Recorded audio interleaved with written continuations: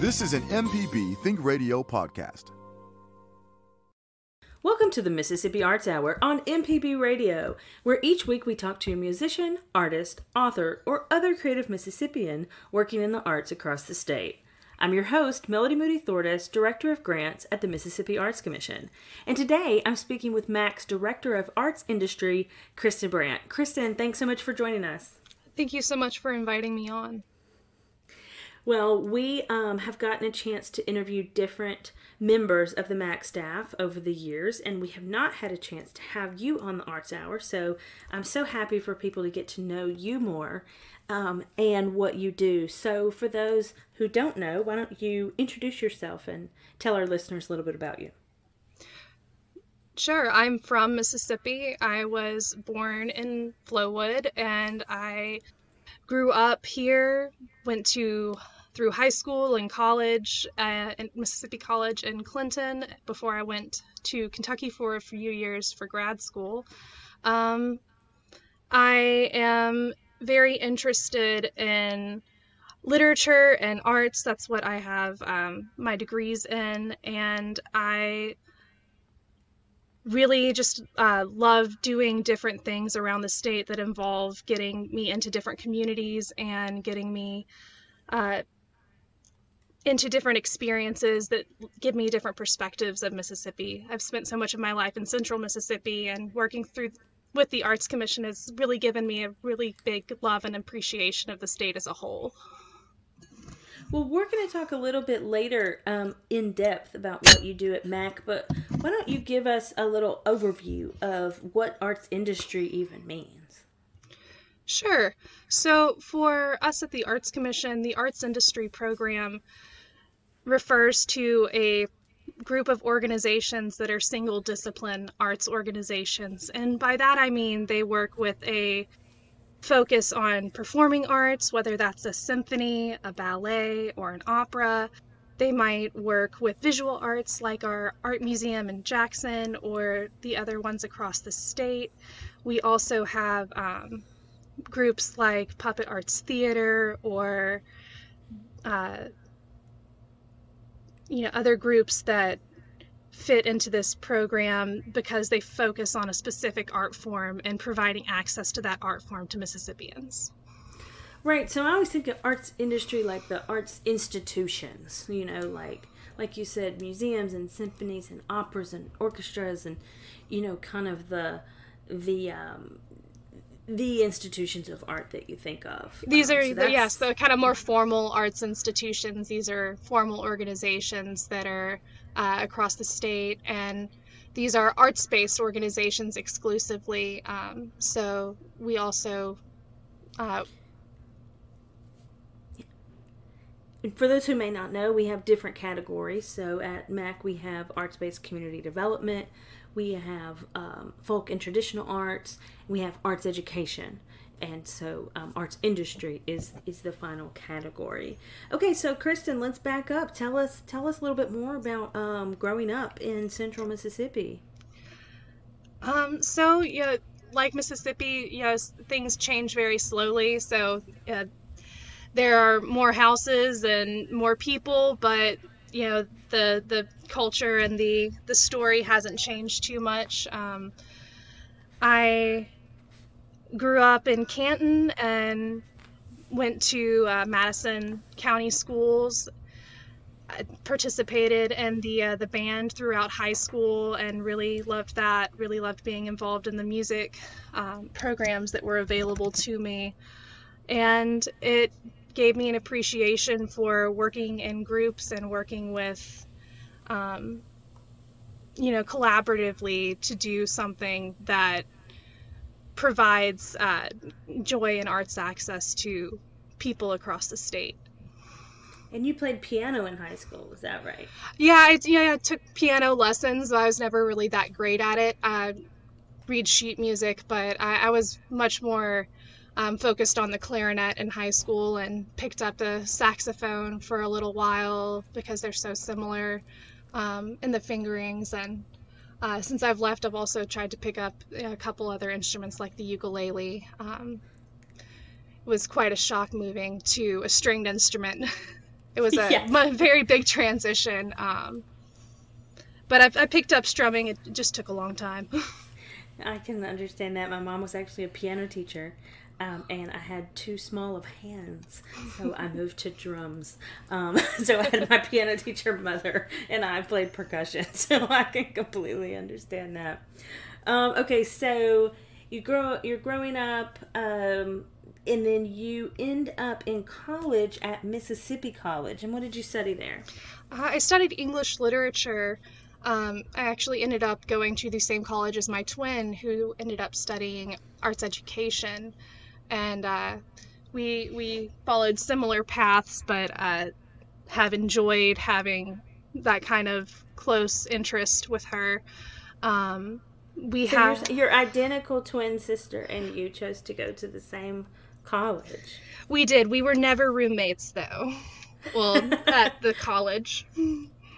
Interesting. And just, kind of fun fact there. So did people, was that a, did people get you confused with one another, or were you in such different studies that they didn't as much? Well, we were in different departments. I was studying English in Jennings Hall, and she was in Avon studying arts education and fine arts. But I did spend 3 years at Mississippi College working in their ceramics lab, and I actually created an independent study that we called kiln firing and maintenance as an excuse to keep me around downstairs a little longer. And we used to play tricks on our ceramics professor. Wear the same color shirts and stuff like that, even though we weren't supposed to be in the labs at the same time. Of course. I'm interested in, and we won't spend a lot of time on this, but I am interested in the time you spent doing ceramics. I know you still have a real interest in that. Is there anything you can tell me just like about what you enjoyed about ceramics or what you learned while you were there? Yes, a lot of the coursework I did was focused on the wheel. I personally really loved hand building, so I did a lot of extra projects with that.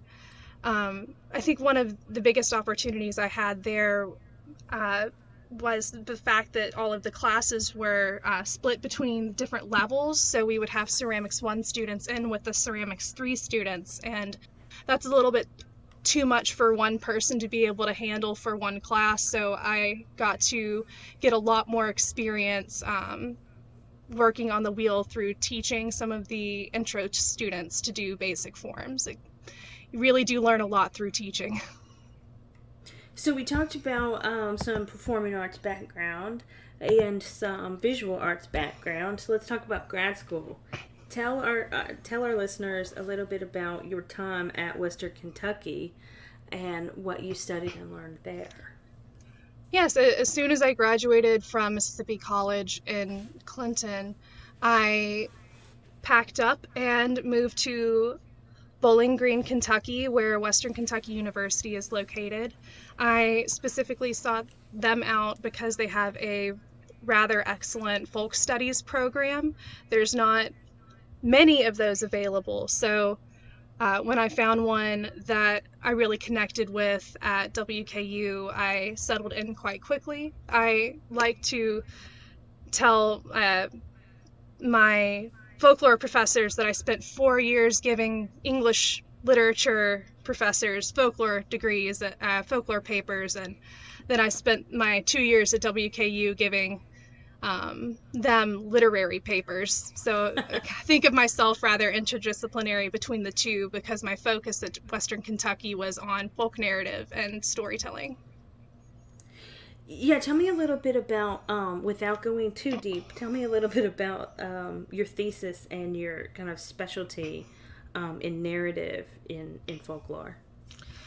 My thesis was on a literary text, which we wouldn't necessarily consider a folk narrative in it of itself. It's something that's inspired by folklore.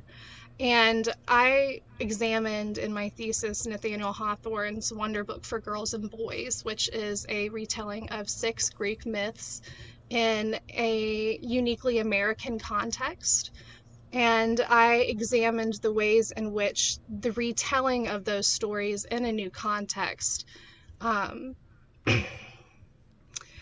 emphasize certain beliefs about children and childhood, because writing in the early 19th century, this is right about the time where we're getting the emerging genre of children's literature, which has not always been a part of the literary canon.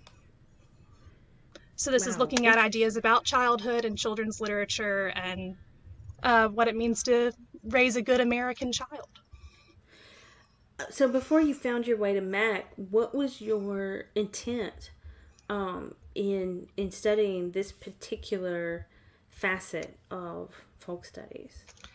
I had intended on going on for a PhD, which I might still do in the future, that would enable me to teach at college. I was a teaching and research assistant when I was in grad school, and I loved working with undergraduates. I loved the passion and all the ideas that they had, and I loved being able to foster that, and I didn't mind grading papers. Well, I'm just thinking about your time at Western Kentucky. Tell me about some of the field work you did with the National Park Service. We were talking about that earlier, and I'm interested to hear a little bit more about that.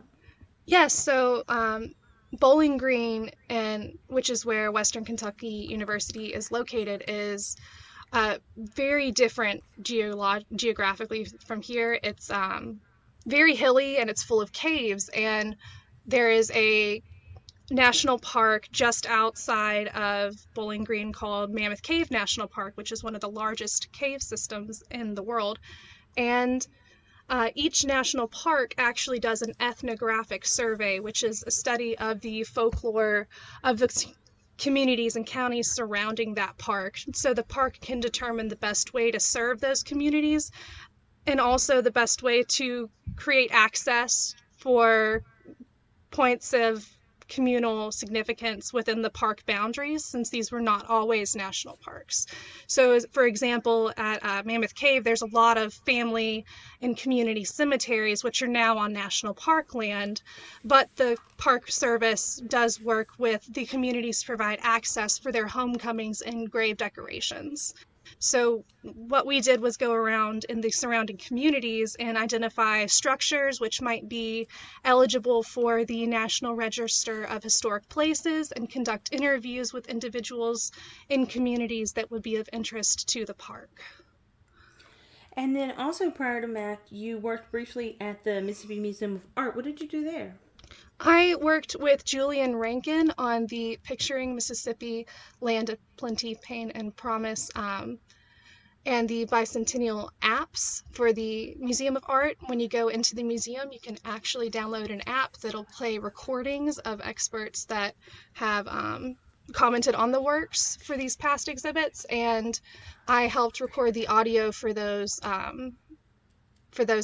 apps and helped do some photo documentation as well.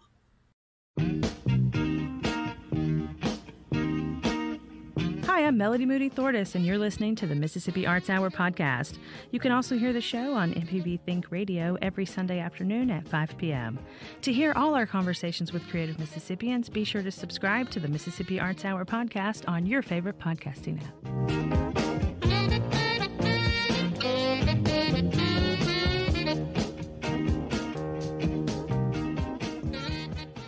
No matter if you use an app to start your car or still have a flip phone, Everyday Tech can decipher today's technology for tomorrow's solutions. Subscribe now to the podcast using any podcast app or the MPB Public Media app.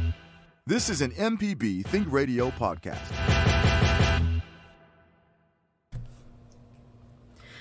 You're listening to the Mississippi Arts Hour on MPB Radio. Each week on the Arts Hour, representatives from the Mississippi Arts Commission speak with different creative Mississippians.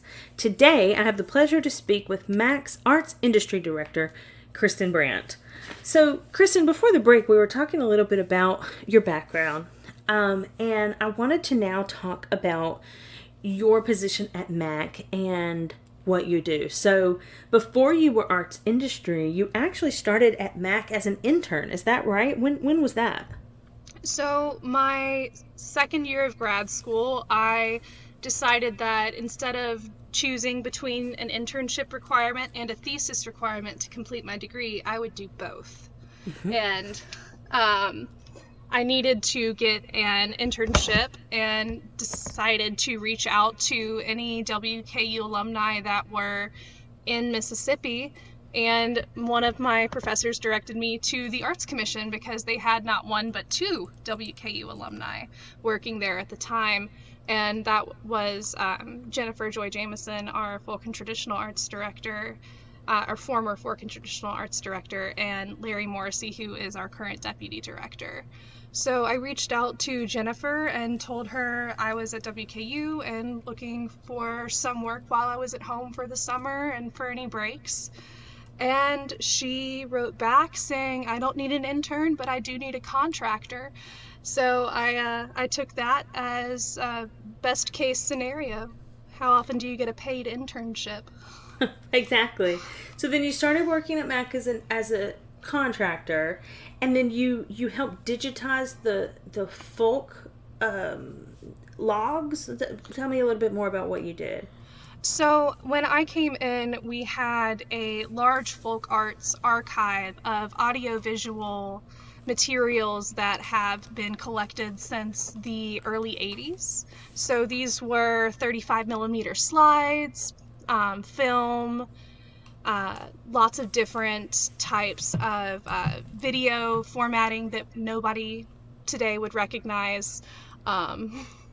So I mostly spent all of that summer going through each and every slide and identifying what was on it for a index, and then digitizing a select number of those images based on what publications and need we had at the time. So I cataloged about 5,000 to 6,000 items, and then digitized probably another 1,000 more. Wow. Okay. And then after that, you moved to another position. You were briefly the administrative assistant, but then you moved into special initiatives. So tell me a little bit about some of the work you did as the special initiatives director at MAC. Sure. One of the first programs that I got involved in when I came as special initiatives director was doing visual arts exhibitions of artists who had received visual artist fellowships from us in prior years. And the Visual Artist Fellowship is an award of excellence that the Arts Commission gives. It's an up to $5,000 award, and those artists are recognized as some of the most talented or technically skilled in their area. And I worked with probably 15 to 18 artists doing exhibits over the 10-month period when I first became Special Initiatives Director. I worked with a contractor, Teresa Haygood, who's a mosaic artist here. She's wonderful. It was a pleasure to work with. And also really... a former MAC employee. Yes, she was also a former Special Initiatives Director, so we come back and we also don't go away.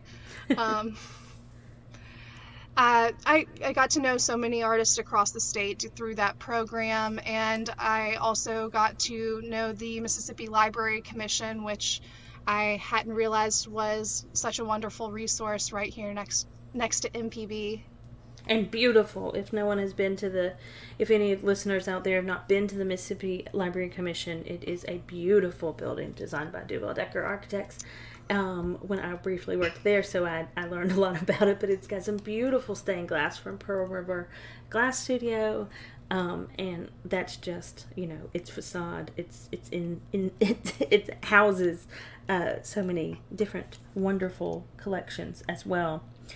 Okay, so talk to me about arts industry a little bit more. So we talked about how it's these other arts institutions. At MAC, a lot of those receive operating grants. So let's talk about grants. Let's put on our grants hat for just a minute. And let's talk about kind of the grants that you manage and the types of organizations that can apply to MAC for the grants within the arts industry area. Sure. We have two different programs during our annual grant round, in addition to our mini grants that organizations can apply for the organizational operating grants, project grants, or the mini grant. For an operating grant, you have to be an arts-based organization in operation for more than 2 years. And you also have to be a 501c3 nonprofit in order to apply. You can apply for up to 25%, I believe, Melody, of your annual operating budget in the operating grants category. And it serves a lot of our larger arts institutions in the state. You use that type of funding for your operating expenses like staff salaries, utilities, facility rent, whatever you use to keep the doors open.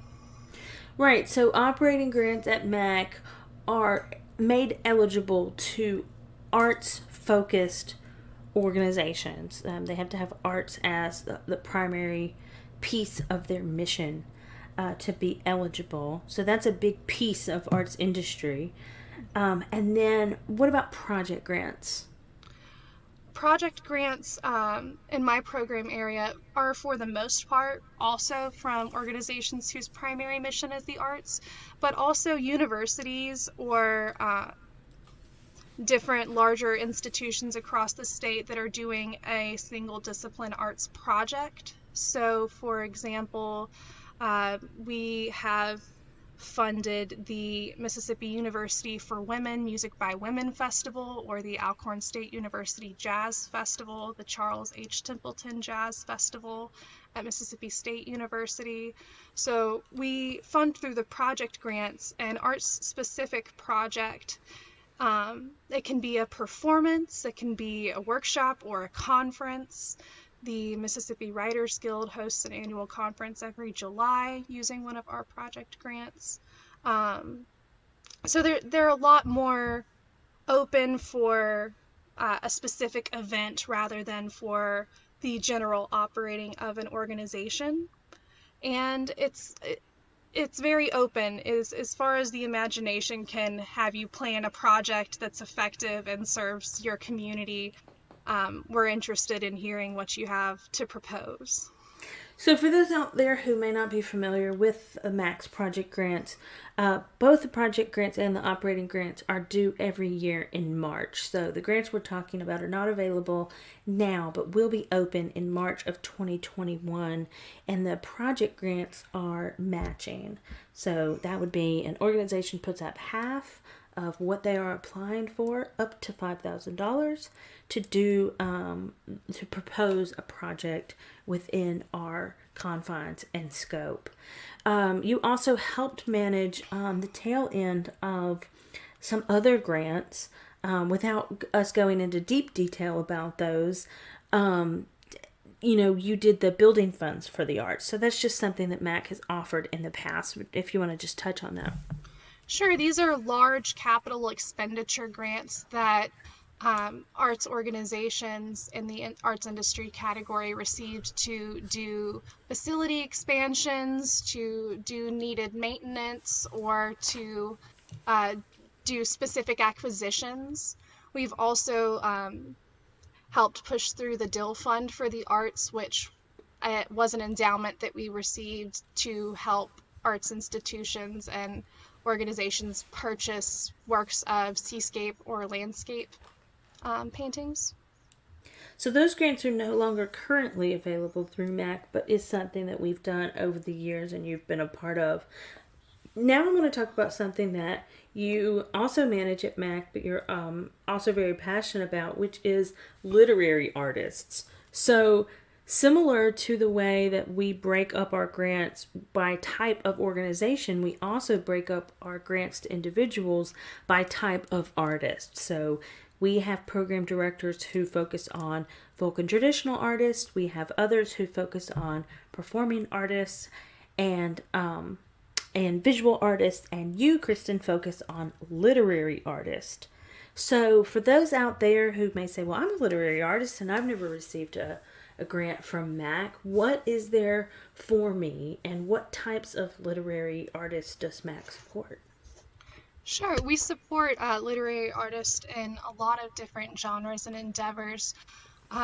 One program that we sponsor for our literary artists is the Literary Artist Fellowship, which is an award of up to $5,000, similar to that Visual Artist Fellowship that I mentioned earlier. It recognizes your artistic excellence and is judged by a blind panel of judges. So that means that the group that is reviewing your application does not know your identity when the application is reviewed. So having a lot of books published isn't necessarily going to be a leg up in this type of application. It's meant to be something that is equal and meant to be judged based on the work itself. We alternate that program every other year. The past few weeks, we've announced our 2021 fellowship recipients, and those were people who had applied in the fiction and poetry categories. This year, we'll be accepting applications in nonfiction, screenwriting, and playwriting. So nonfiction, screenwriting, and playwriting will be accepted in March of 2021.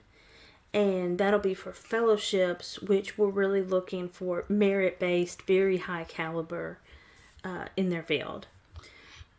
Yes, these are our most competitive grant, and partially because there's a good deal of interpretation for how you're allowed to spend this. Most grants you apply specifically to do a project or to fund a specific endeavor, but for the fellowship, this is an award of excellence, and the funding should be used however best judged by the applicant to allow them to create more work.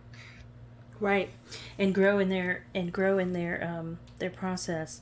So, in the literary field, you also have been managing the effort for the Poet Laureate in Mississippi. Tell our listeners how that process works and what you've done to kind of help move that forward. The governor of Mississippi at the time endowed the Arts Commission with the authority to run the selection process for the Mississippi Poet Laureate position. The Arts Commission is not the only member of that committee. There are a lot of cultural institutions that are involved in the process. We just are the recipient of the applications, and we help these organizations come together, and we provide our own input to come to a group of nominations, a group of individuals who have been nominated to interview and submit to the governor for him to select. So throughout the year, we accept nominations for the Poet Laureate in a year where we will be changing. It's an every 4 years position. So once those nominations have been received, the Arts Commission then processes and hosts a meeting where we interview potential candidates. So the Poet Laureate prior to Natasha Trethewey was a lifelong post. Is that right? That's correct. And then after that, it became a every 4 year position. So when Beth Ann Finley became our Poet Laureate, her term was to actually end in this August. But with everything going on, we have asked her to extend her tenure, and she graciously accepted. This worked out quite excellently, because when she was nominated and asked to become the Poet Laureate, she was actually on a semester away with students, so she wasn't able to serve her first 6 months. So we've been able to get an extra little bit of time where we are able to enjoy that service. And I apologize if you said this already, but when are nominations already closed for the next round? Nominations are not closed. You can still submit a nomination, and we will be announcing the deadline for Poet Laureate nominations closer to when that'll be happening. Where would people send a nomination for the Poet Laureate if they wanted to do that, after hearing this interview? We have a link on the Mississippi Arts Commission website. That's arts.ms.gov. You can search for our Poet Laureate page, and then there's a link to our online nomination form. It does ask that you get some letters of recommendation, so you would have to work in partnership with at least 2 other people to be able to submit the nomination. But if you have any questions, I welcome you to reach out, and I'd love to discuss. Hi, I'm Melody Moody Thortis, and you're listening to the Mississippi Arts Hour podcast. You can also hear the show on MPB Think Radio every Sunday afternoon at 5 p.m. To hear all our conversations with creative Mississippians, be sure to subscribe to the Mississippi Arts Hour podcast on your favorite podcasting app.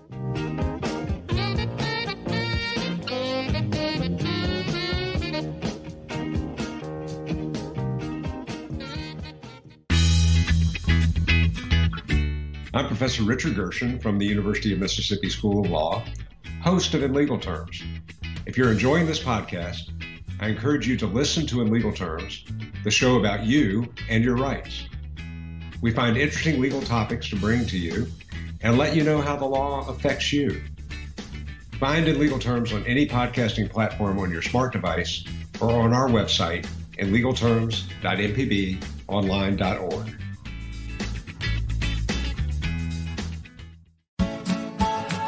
This is an MPB Think Radio podcast.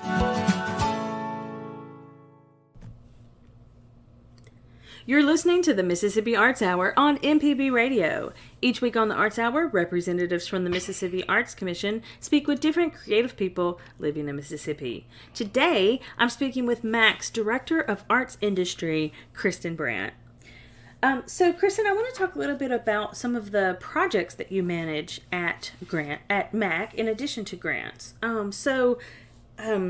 People may have heard about the Mississippi Writers Trail, but may not know exactly what it is. So that's a project that you are heading up along with Malcolm White, and I help out a little bit as well. But tell our listeners what the Writers Trail is, how it started, and the process that happens with the Mississippi Writers Trail.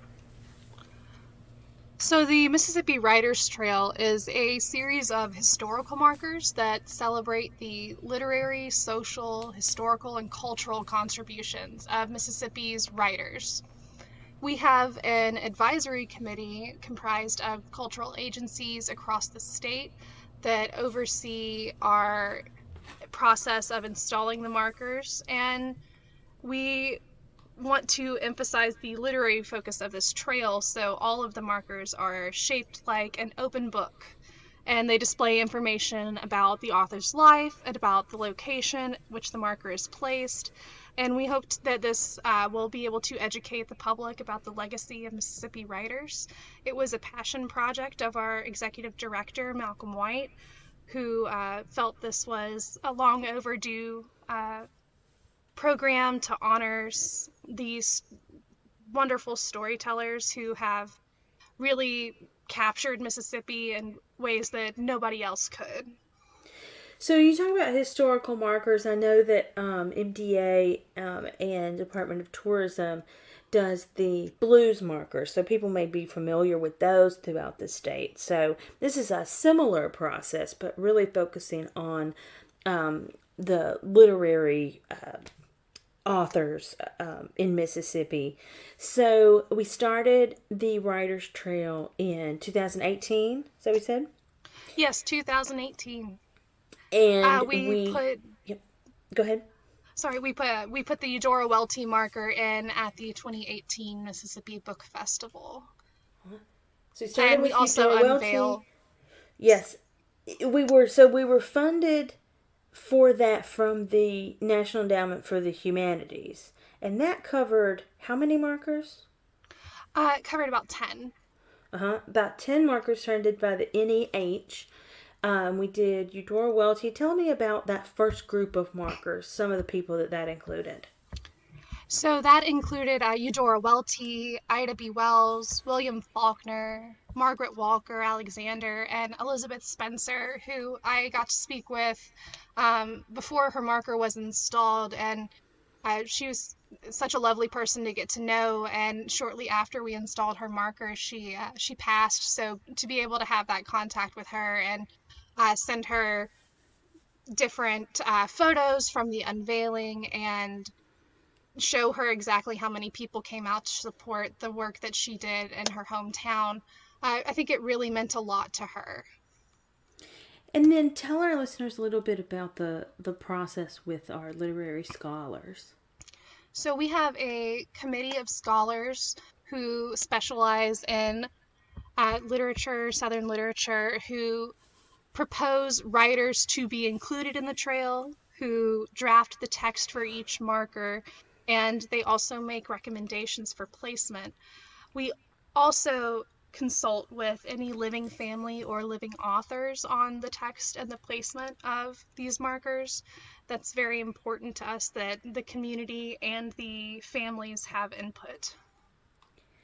So I know that we have also had some markers funded privately that we're working on as well. And then we received a grant recently to do a set of Writers' Trail markers in the Delta. Tell me about that process. Yes, we received about $20,000 from the Mississippi Delta National Heritage Area, and we have started to receive community matches from counties and cities where these markers will be placed. We work with our partner at Visit Mississippi, the state tourism agency, to identify members in each community who might be able to facilitate getting a match for each marker, because we at the Arts Commission have received funding that requires us to have a community match. So once we have that match in hand, can go ahead and place an order with our foundry, who casts these physical markers and then ships them directly to the installation location, since they're so heavy. So to be clear, the Mississippi Writers' Trail, it commemorates with historical markers these authors that have made a significant contribution, but the scholars themselves are who make the recommendations for who is included in these markers. And then we get input from the family and support from the community. Is there anything else you'd like to add kind of about the Writers' Trail, or maybe tell us why you are passionate about it, what you like about working on it? So, my background is in English literature. My special love is folklore and storytelling, and my emphasis in studying literature was Southern literature. I had a special love for Flannery O'Connor, and I have really enjoyed getting to be able to recognize all of these writers of merit and be able to get to know people I was not originally familiar with. We are working with writers across genres, so these aren't just fiction writers. These are our screenwriters, our playwriters, our journalists, our food writers. We'll be working with a large variety of different types of storytelling with this trail. So tell us about another project that you help manage, our artist roster. All of our program staff that deals with grants work in different genres with our artist roster, but you kind of oversee the roster as a whole, and our arts education director oversees the teaching artist roster. So to differentiate that, tell us a little bit about what MAC's artist roster is and how it works. So the Mississippi Artist Roster is a listing of adjudicated performers, creators, and writers of all genres that apply to be included. They are listed on our website, which we described earlier in the show. you apply during our annual grant round, and members of the roster receive certain benefits like being eligible to be hired through our mini grants program. So organizations can hire members of our roster through our mini grants, where we will pay for half of the cost to hire that artist up to $1,000. So that involves, commissions for, physical public art pieces. It could be a speaking engagement or a performance. So a lot of questions we get for people who want to be on the artist roster is, some people think it's a listing. So it's not just put your name on this list, and it's not a grant because it doesn't come with a financial award. But it is an adjudicated roster that has been, where the work has been looked at by a panel of experts, right? So can you speak a little bit about that, how that differs from just simply a list or simply a grant? Absolutely. Our roster application partially it's partially the submission of what would be on your roster artist page if you're approved to join the roster. So some of it is being able to describe yourself and what you want to offer. And then also the other half of this is your work samples. So depending on what art form you specialize in, you might have to submit audio or video of you performing, a certain number of photo samples of work that you've created, or a certain number of pages that you've written. Like our grant applications, these are all processed through our online system. So you would go online and fill out an application. Your application would be reviewed, like Melody said, by a panel of judges who would score your application, and then they make recommendations for whether or not they would recommend our board of directors approve them for inclusion in the roster, because our board of directors makes final say in all of our grant and programming decisions. That's great. Great job, Kristen. That's I hope that helps explain the artist roster. And again, for those listening whose ears may have perked up, they might be interested, that is also opens up in March of 2021. So we are giving you guys the heads up about a lot of these grants and programs that MAC offers. So something else, Kristen, as we start to wrap up our conversation is, we are all living in the age of COVID-19, and artists and arts organizations have some unique challenges in the emergency prep world.